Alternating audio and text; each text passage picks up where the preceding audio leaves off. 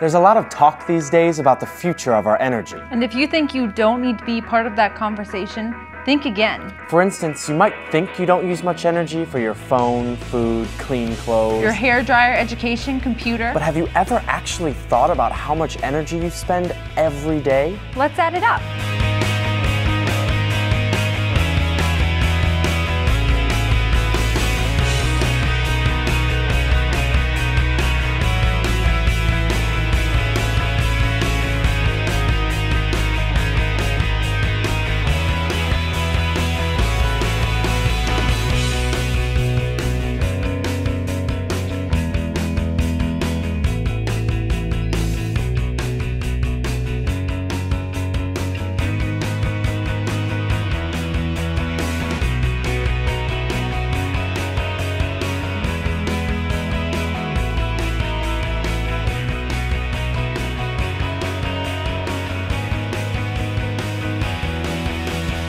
We're all using energy 24/7, just like everyone else. And we're all incredibly dependent on energy sources at just about every level of our lives.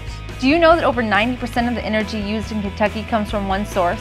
Coal. To say there's some disagreement about Kentucky's dependency on coal would be an understatement. And the upcoming decisions that are going to be made about this black rock will have a huge impact on our future. Democracy depends upon people being informed.